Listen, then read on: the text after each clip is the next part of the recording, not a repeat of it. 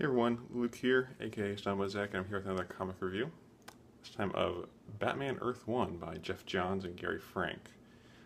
This is a original graphic novel. There have been a bunch of other Earth 1 books, namely Superman. I think Wonder Woman's getting her own. Teen Titans has one coming out next couple months or so.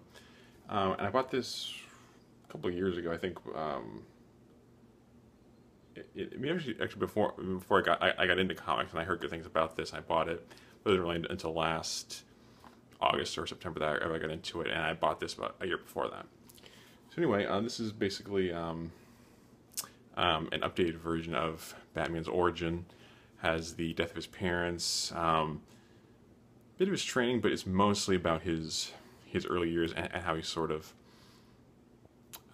developing his skills. I mean, you see him fail quite a bit, which is something that you don't really see in a lot of Batman books. There's been criticism that he's sort of like a bad god, that he knows what to do, knows how to defeat the enemies, and always comes out on top and doesn't really fail.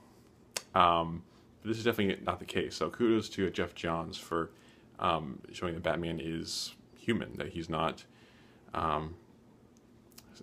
Superman. He's not one of these characters that has a superpower and can sort of float above it all, you know. This sort of features some alternate versions of characters, namely Alfred, who was I believe was an ex-Marine, or is in the Queen's Royal Navy, I believe. There's also Harvey Bullock, who's much younger than he is in I guess in sort of quote unquote canon appearances that he makes. He's not sort of a slovenly, overweight cop. Sort of a young, thin kind of Hollywood cop, I guess, which makes sense because he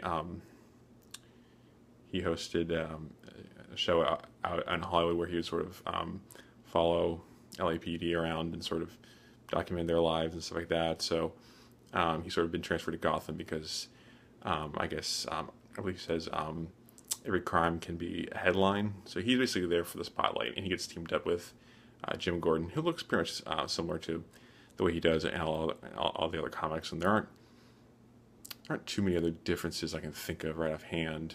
The origin for the most part stays relatively the same. I mean, there isn't a whole lot of difference. I mean, I think they add some little more modern references here and there. I think there was some Blu-ray and other sort of modern type stuff. So, you know, I mean, it's all right, but it doesn't really change the whole story as a whole. But so anyway, Bruce Wayne as Batman tries to find who killed his parents, and it leads him to a henchman who's working with Mayor Cobblepot, aka Penguin. Another sort of change there. At least I don't think Oswald Cobblepot was ever the mayor in any other book, but I could be wrong. If I am, feel free to correct me in the comments. But anyway, he finds this henchman, traces him back to Cobblepot, and then has to sort of deal with Gordon and Bullock.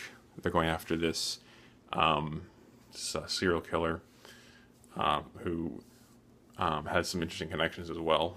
I'll leave that mystery. I think this is also a new character, guy with a big hood over his face.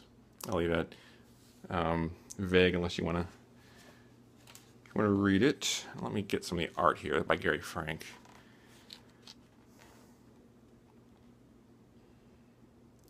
The art is sort of the downfall of this story, in my opinion, because Gary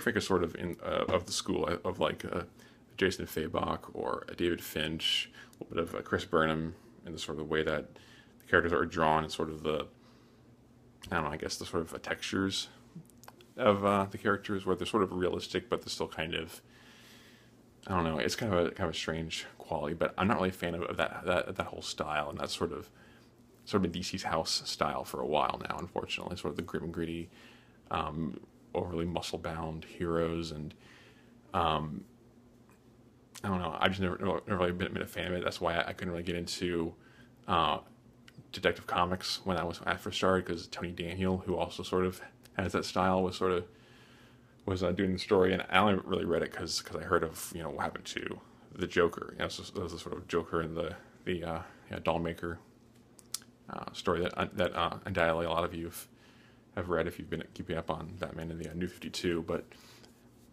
I'm just not really a fan of Gary Frank's art, unfortunately, and I don't know if he's doing Earth 2, the sort of sequel to this with Geoff Johns as well, if they're getting someone else, but if he is, I won't check it out, just because it's just not really my favorite thing, and I think Batman deserves better.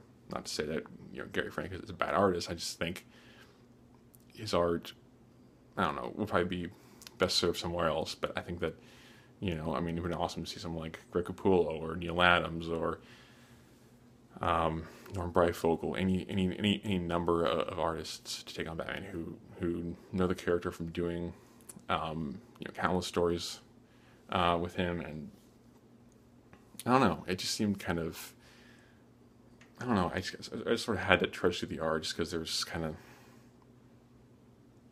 I don't know, this wasn't really a fan. I don't know if I can find this here, but kind of a weird, you can see Batman's eyes in this, which isn't really my favorite thing either, but I could have lived with it if the art had been better. Now, where is this? He does, Harvey Dent is also in this, the younger kid. One of the flashbacks. Let me see here, sorry for the dawdling here. Where is it? So kind of a weird effect that Gary Frank uses on Harvey Bullock's teeth. I don't know if that's how visible that is. Sorry, it's kind of hard to show the art and hold the camera at the same time. I really need to get a tripod.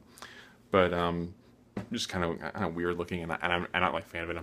I'm sort of rambling here, but I think Geoff Johns could have had a better artist on this book, unfortunately. So that being said, it was still a pretty decent story. Sort of the things that you sort of read and then move on is sort of the New 52 origin, basically, and there isn't really a whole lot of other things I could say about it. I mean, it was certainly competently done, but again, the art just kind of brought it down for me. I probably get a 7 out of 10.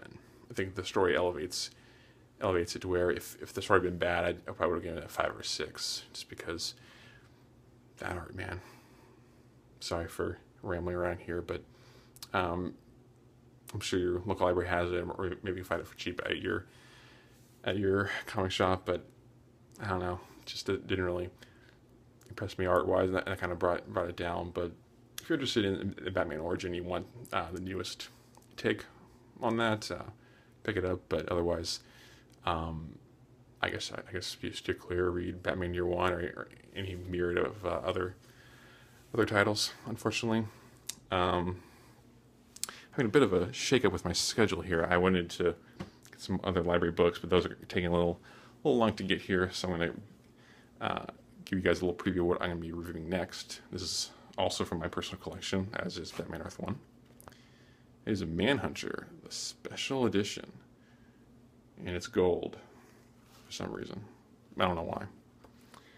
Interested to read that. I think I flipped through the art. It's a fairly thin book, so I should be able to get through it pretty quick and hopefully get the video up there. But I'm rambling here, over 9 minutes long. Probably too long to do this video. But anyway, that's what you can expect next time. And in the meantime, happy reading.